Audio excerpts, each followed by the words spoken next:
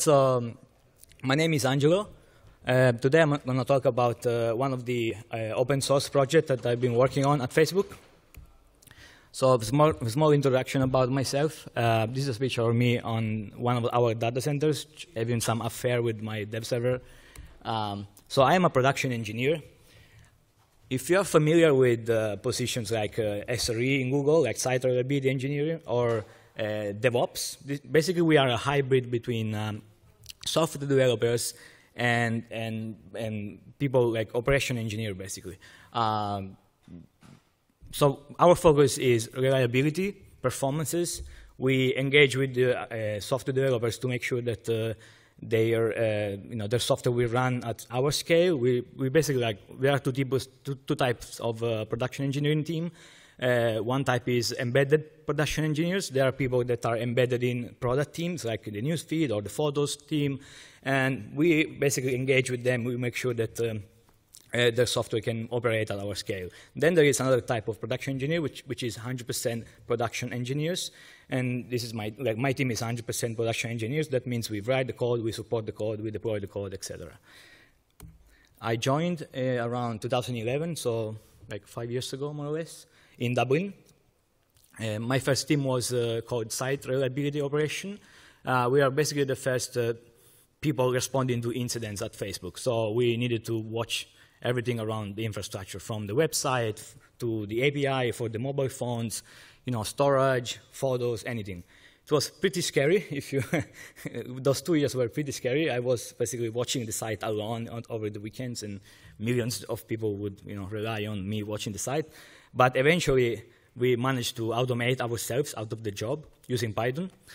We wrote a tool called FBAR, Facebook Auto Remediation, which is a tool that was scanning our alerting system, finding all the alerts and trying to remediate them automatically. Eventually, the team was closed, and this is what you want. You want to automate your job. So most of us joined different teams, and I joined the cluster infrastructure team. So my team basically owns data center core services. For that, I mean services like DHCP, TFTP, DNS, LDAP, stuff like that. Anything basic that you need to run hardware, computers at scale. We do that with automation. We use heavily Python, some C++ as well. And we basically are responsible for, one of the things we are responsible about is making sure that you can install operating systems on tens of thousands of servers, and you can do that basically with no human intervention.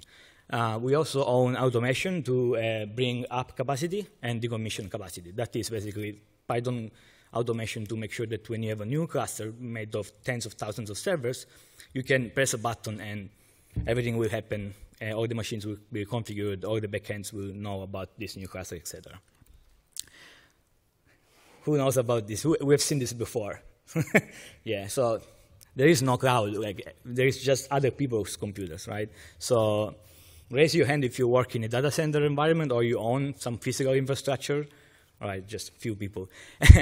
Anyway, this talk would be interesting also if you don't deal with hardware, because it can give you an overview of what you need to do to make sure that you can deploy those servers, and yeah, somebody needs to provision them.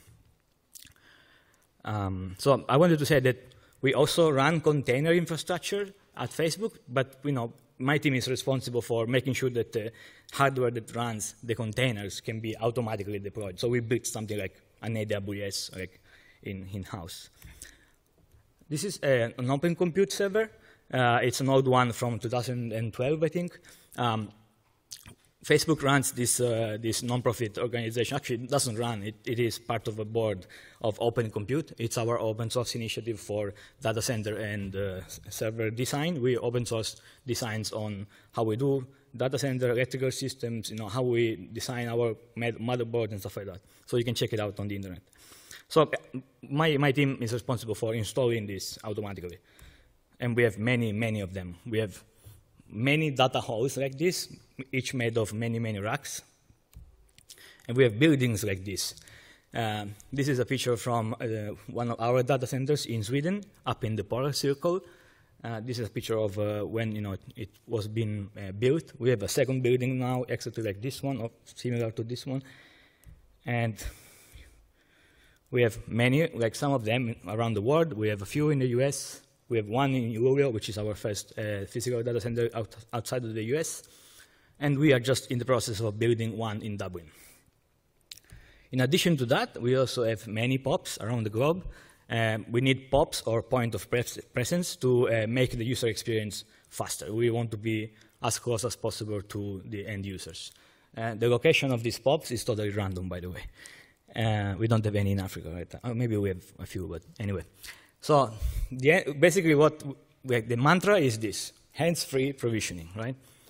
And you can't have people physically go around with USB sticks or CD-ROMs around the data center to install like tens of thousands of servers. And provisioning is complex. There's many different variables at play. There is like a version of the OS, different versions of the init.rd, different version of the kernel. If your stack is v6 only or v4, dual stack with v6. If you're dealing with a BIOS machine or a UEFI machine, which bootloader you're using, iPXE, grub2, which server type you're deploying, all of these components. But today I'm going to talk about TFTP. So TFTP, like in 2016, what the hell? Like, can it not use HTTP? Come on. Well, like, it is still used. It's not used on the open internet, of course, because it's very unsafe. But it's very used in data center environment and ISP environments. The reason is it's a simple protocol. The specification of the protocol are very simple. You can write something yourself in maybe like 1 week, 2 weeks if you want to support different RFCs. So it's easy to implement. And it's UDP based. That means that you don't need the full TCP/IP stack, which means the code you produce, it's very small.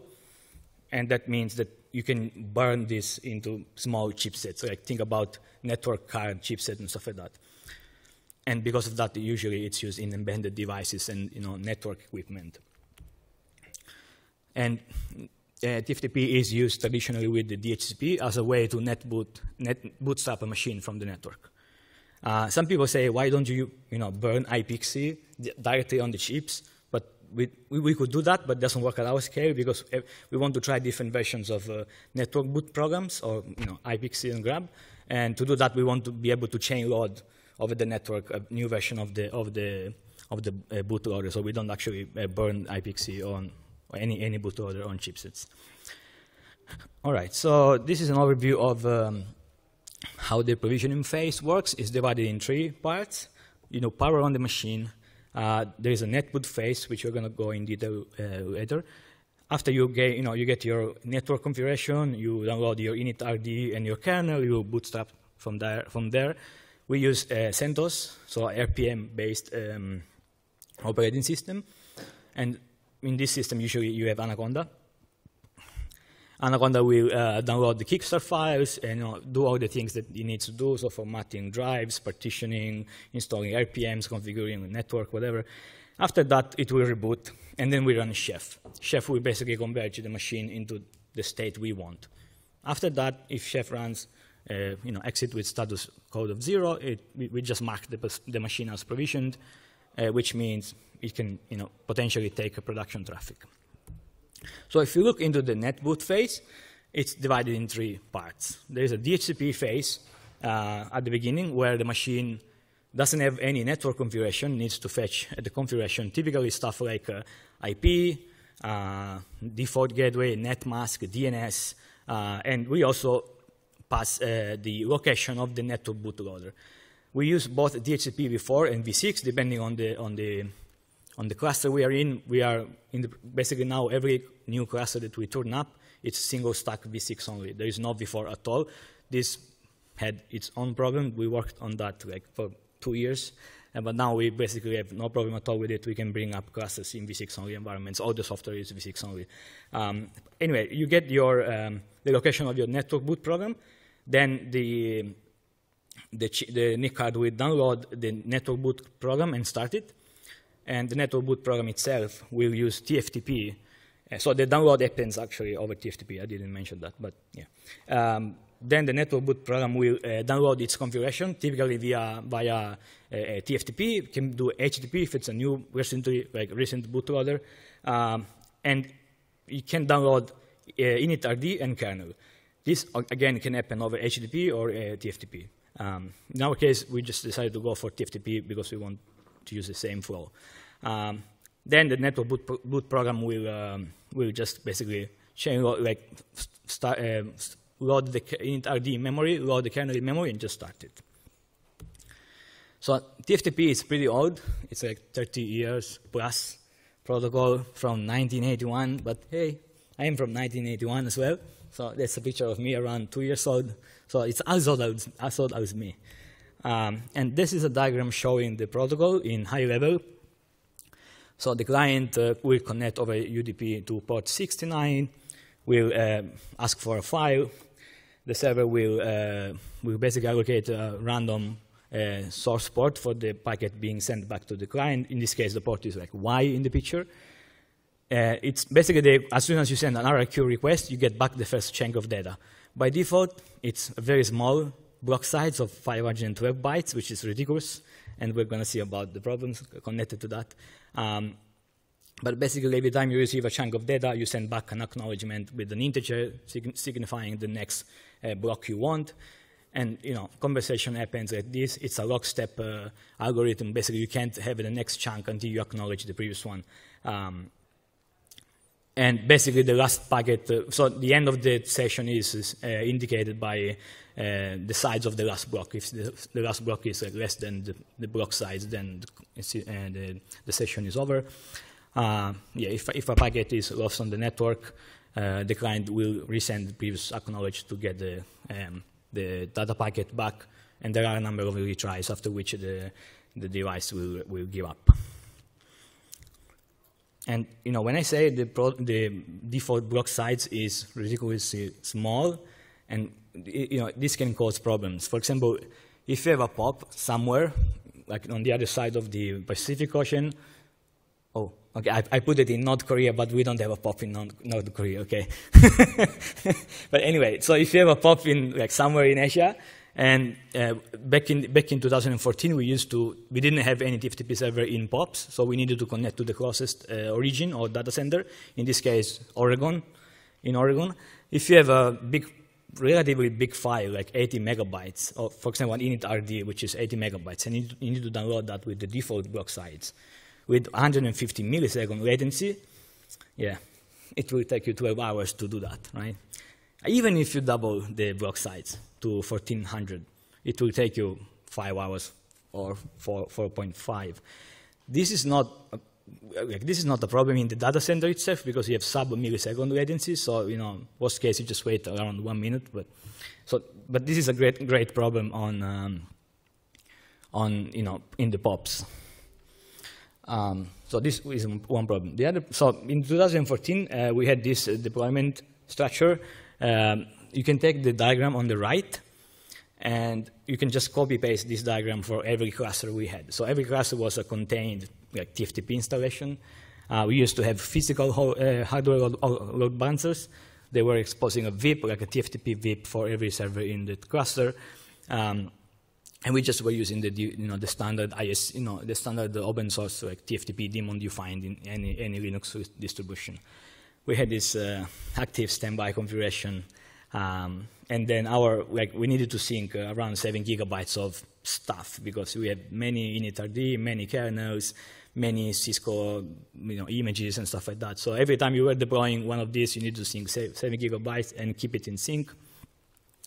Then we have our Python automation to provision bare metal, and this automation needed to be aware of which of the 2 instances was active, so it was a bit of a pain. And any of those things in the picture can fail.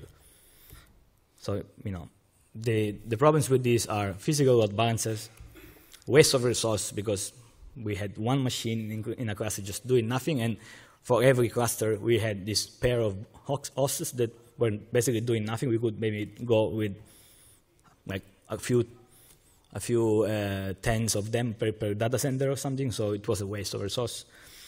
Yeah, the automation needs to be aware of which one was active. We didn't have any stats back then.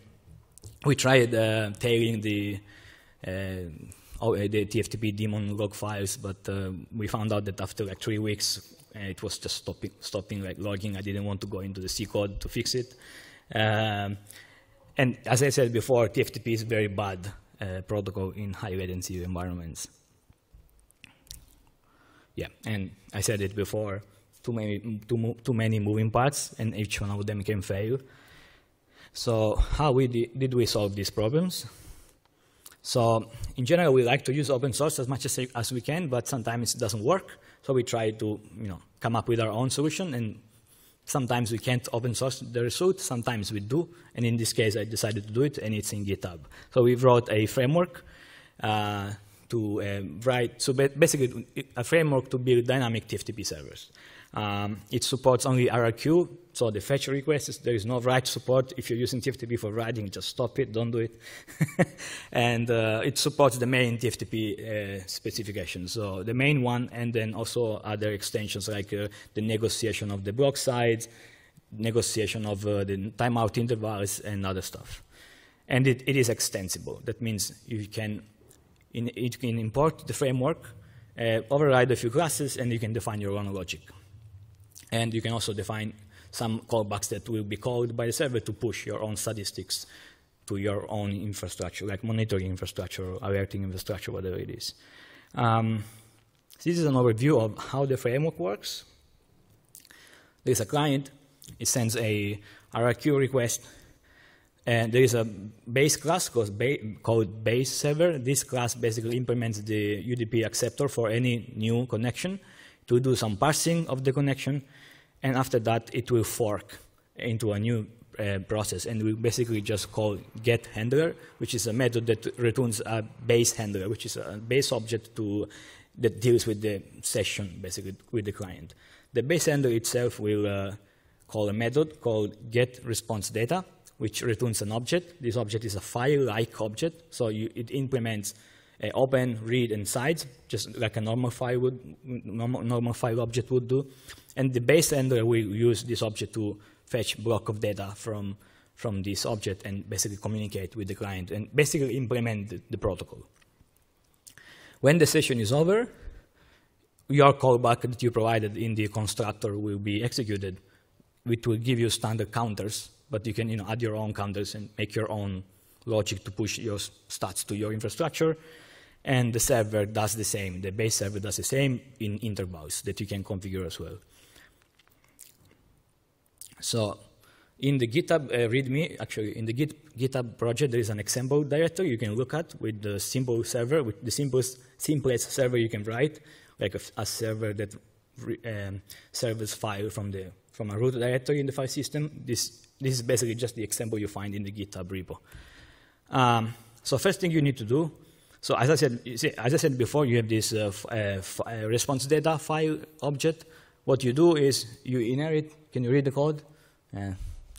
Sorry, colors. So you need to inherit from this object and implement read, cites, and close. In this case, it's a very simple object. It's just a wrapper around the file object, but can be anything. Like think about configuration files that you have to generate dynamically, right? You can just write whatever you want here, but the interface has to be a file-like object. So you do that, then you implement the static handler, which here is just basically just inheriting the base object, calling the constructor, and then exposing the root directory and a path, which you need to pass to the get response data method, which returns the object we declared in the previous slide. So very easy. For the base server, you do something similar. Actually, I forgot that in the constructor at the top, you have to to declare an argument for the statistics callback. You basically do the same for the static server. You inherit the server, call the constructor, initialize the root, initialize the handler stats callback, and then you just override get handler to return the object we declared in the previous slide. And this is the main. You have the top two functions are your callbacks. You get stats, which is a dictionary of statistics, and you can do whatever you want with it. And use your internal libraries to push counters to your monitoring infrastructure. And it just initializes the server, and then you just call the run method, and that's it. So how do we use it in Facebook? So in Facebook, a while ago, like 2 or 3 years ago, we decided to get rid of hardware load balancers, and we have our own software load balancer architecture, which is based on Linux IPVS, which is a kernel stuff, but the control panel, it's Python. So we have Python to control IPVS via Netlink API. So everything, we basically use Python with some IPVX stuff in Linux. So we decided to get rid of the hardware load balancers, so we use the software one. So what we did is we have a population of FBTFTP servers in every region. Any server can respond to requests coming from any client. What we do is we implement our own logic on top of the framework to stream this stuff from the closest HTTP repository. So we don't need to synchronize 7 gigabytes of files anymore. What we do is, if something is not on local cache, what we do is we fetch the file, the static file from HTTP, but we don't wait for the fetch to finish. We just start streaming bytes. We don't wait for 80 megabytes or whatever it is to land on the disk, and then we serve it. So every time there is a new request, we do an HTTP head request to the HTTP server to make, to check, to get the timestamp of the file. If it's new, we just start this streaming process again. Otherwise, we serve it from the file, from the disk. Yeah. And we have, so when a request comes in, we have regular expressions. If it matches a static file, we do what I just said, so we stream it from the closest HTTP repo. If it's a dynamic request, like configuration file, we make some backend calls to our backend systems to get the information we need to build a file response object, which is dynamically generated, and we serve the response back to the clients. So what are the improvements here? As I said, no more physical load balancers, no waste of resource. Any machine can serve traffic from everywhere. We have stats finally, fancy dashboard and everything. The TFTP servers are dynamic. They don't need any. They are stateless servers basically. So the configs files for grab iPXE are automatically generated, and the static files are streamed. And yeah, of course, you don't need to synchronize 7 gigs of data every time you deploy a new server.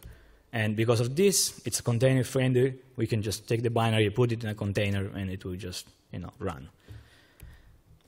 But I said that we removed load balancers completely. So how do we route TFTP traffic? So DHCP is the guy that tells the machines which IP they need to connect to find the TFTP server.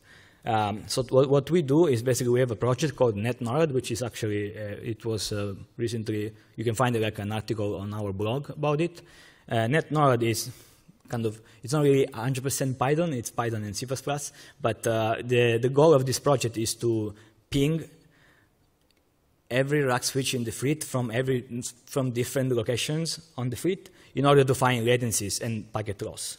And what it produces ultimately, it's like a huge JSON map file, which tells you the latencies between cluster X and cluster Y in the infrastructure. So we have this huge JSON that gets published every couple of minutes, and application can subscribe to this JSON file. So what the DHCP server, which actually I talked about last year in SREcon, it's our own implementation of a DHCP server. It will fetch this map, combine it with the location from which the client is arriving, and also combining that with the health checks that we have internally to know which TFTP servers are enabled, so are alive. So we combine this information, and we just decide that we just pick the closest TFTP server to a given client. So we use this map of our network to do that.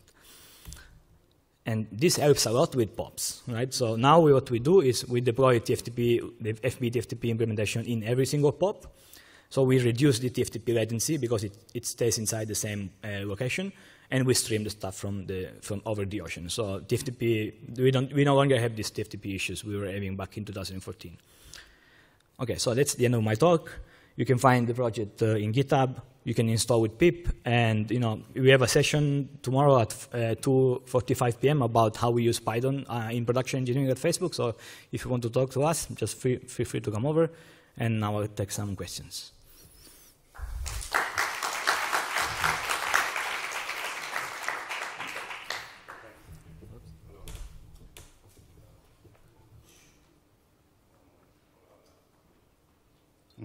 Hola. What question? Hi. How much faster is it comparing to the previous TFTP? Can you say that again? Sorry. How fast is it? How fast is it? Yeah, so compared to the it's not faster because that's C implementation. This is Python with multiprocess. I did some benchmark. Unfortunately, legal didn't want me to put the benchmarks on the slides, but it is not as fast as the C implementation, but it works quite well with our infrastructure. So we do every quarter, I think. Yeah, every quarter we do mass provisioning tests where we take a full cluster, we drain it, and we mass provision this cluster with tens of thousands of machines, and it just can cope with tens of thousands of machines. So so it's, to respond to your question, it's not as fast as the C implementation, but it's fast for us. It's good for us. Another?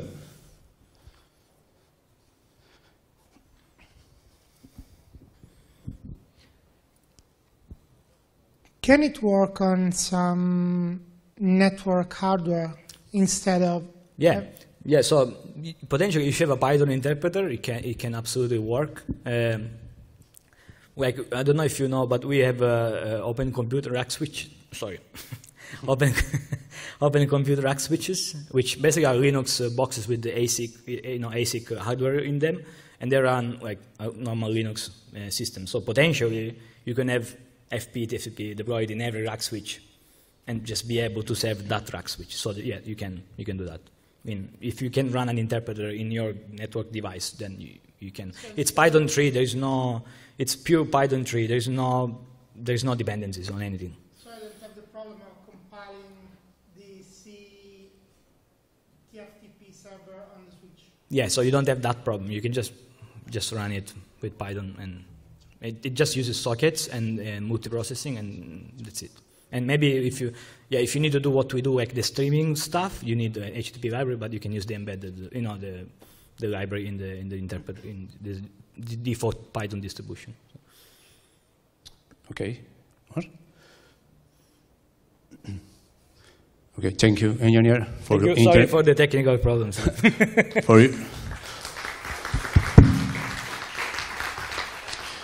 Thank you for your interesting conference, and thank you very much to you for coming. Have a nice day.